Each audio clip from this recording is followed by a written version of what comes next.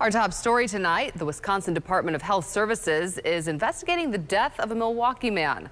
Thank you for joining us. I'm Natalie Shepard. I'm Jessup Reisbeck. We appreciate you being there. A beloved Milwaukee principal and Buck security guard, Keith Carrington, died in August while recovering from surgery at Ascension's Columbia St. Mary's Hospital. CBS 58's Gabriella Becerra spoke with his widow, who's questioning if her husband's death was caused by a lapse in care. Keith Carrington's widow tells me her husband's death was unexpected and possibly preventable. She believes if he was admitted into a hospital other than Columbia St. Mary's, he'd still be alive today. Keith was just an extraordinary guy. Keith Carrington was admitted to Ascension Columbia St. Mary's Hospital in August for foot surgery. Keith's widow, Tanzanique Carrington, tells me the surgery went well, but there appeared to be red flags in his post-op care, causing parts of her husband's treatment to be overlooked. And he was just really frustrated. He's like, I can't seem to get anything right. On the day Keith died, Tanzanique says he felt a fever coming on, but otherwise appeared to be recovering well. Out of nowhere, Keith's heart stopped, and doctors cited the cause as septic shock.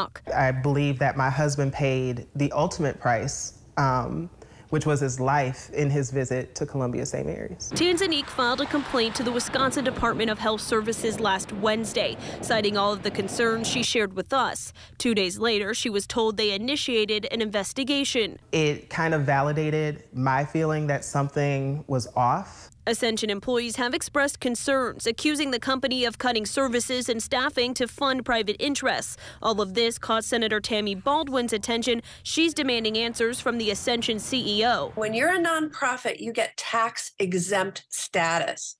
But if your activities are more parallel to what a for-profit entity is doing, you shouldn't enjoy that tax-exempt status. An Ascension Wisconsin spokesperson sent me a statement that did not address specific issues. It said, in part, Ascension is proud of its mission to provide care for those most vulnerable, and they look forward to continuing to work with Senator Baldwin on ways to serve the community. Tanzanique says she knows the investigation won't bring Keith back, but hopes Ascension will reevaluate its policies and patient care. Ascension needs to be held accountable for what's happening at their facilities. Reporting in Milwaukee, Gabriella Becerra, CBS 58 News.